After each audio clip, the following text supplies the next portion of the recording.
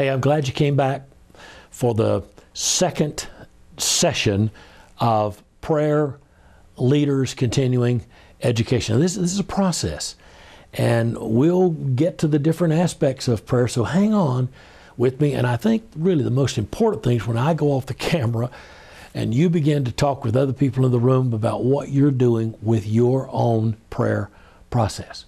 But tonight, we want to ask this simple little question. What is prayer?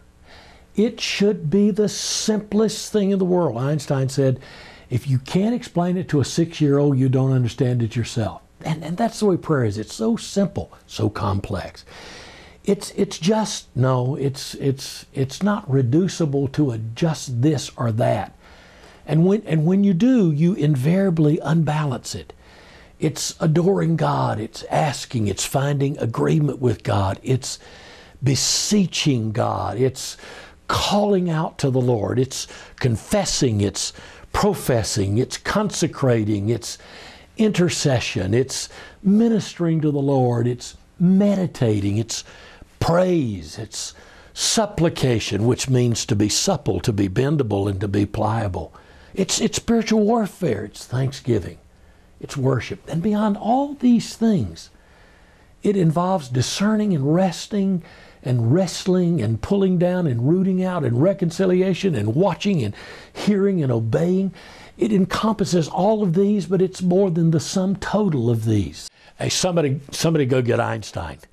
Just when you think you understand prayer, the diamond is moved and you see another facet of prayer.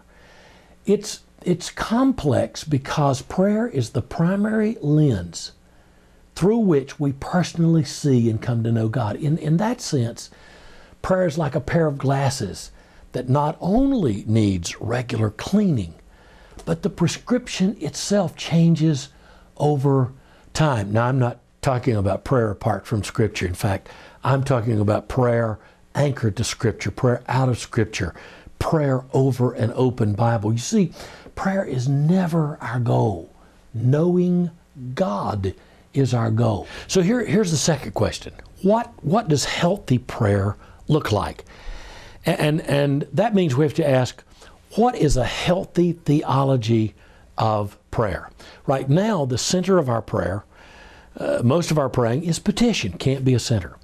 Or intercession and spiritual warfare can't be a center. The center of prayer, the beginning point, the foundation, has to be communion with God.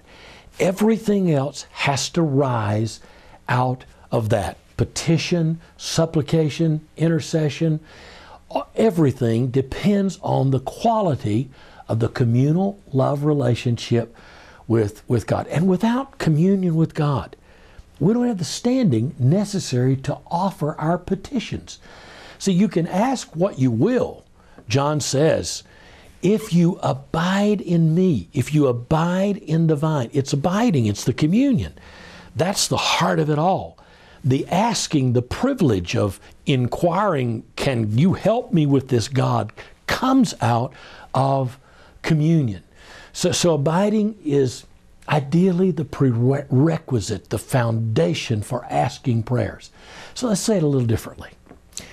Answers to prayer dry up when we attempt to sustain an asking relationship with God without a heart for God, without a desire for time with God, without the longing for the sheer pleasure of God's presence. And in the same way, our capacity to do intercession, to stand in the middle between God and someone else, depends on the quality of the relationship we have, not with the other person, but with God, on the strength of our relationship with God.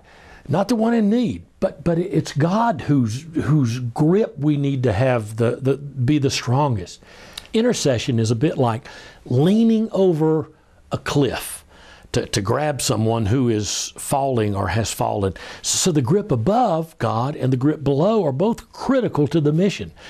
But if you lean over the cliff to grab someone below and you don't have the firm grip above, then both of you are destined to fall and fail. So So it's this communal relationship with God that's critical.